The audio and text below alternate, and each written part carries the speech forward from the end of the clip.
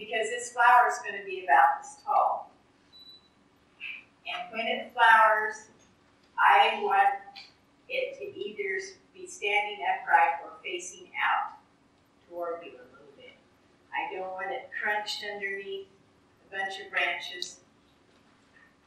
And if it's crunched underneath, someday we'll have Satsuki shows where they're judged for flowers. And they have it in Japan where they grow them just strictly for flowers and just for flowers. So they're judged just like the flower show is. Perfectness of the flower, the perfection, the nearness to species type, and all that kind of stuff. But also, if you're doing it, you want it to fit that own criteria in your yard. You want it to look exactly like it should.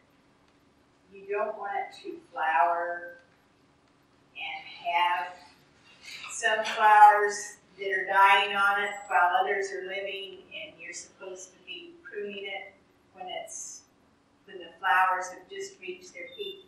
Well, these have reached their peak, but this one hasn't even started to bloom. You want it all to bloom at the same time so you can show off.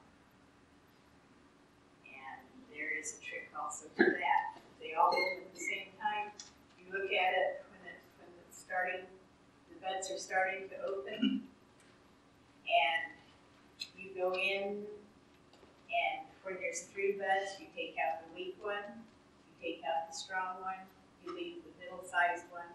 You do that all over the tree. When it flowers, it'll go boom. Everything is open at the same time. Here is one that's about to bloom up here. I'm going to cut this off. And see, I told you about Satsuki's having the new growth around this flower. Never cut this growth off to show your flower. Because your flower needs this growth to pull all the nutrients up here to make it true color, to make it true size, and all that kind of stuff. Then when it's finished blooming, you take out this flower when it's finished blooming, and you take out all but 2 of the new growths, like this. Then, before June, you come back and you cut this tip out. And that will create 2 more branches. Then next year, when you do this kind of pruning, like this, after it blooms, then the following year is this kind of pruning. If you had, as you can see, this year we only had 1 to cut. Next year we have, at this summer we have 1, 2, so our 1 has doubled.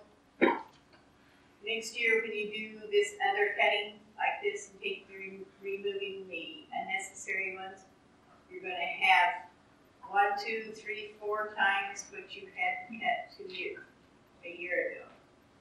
So if it took you an hour to cut it back a year ago, it's going to take you 4 hours to cut it back this year.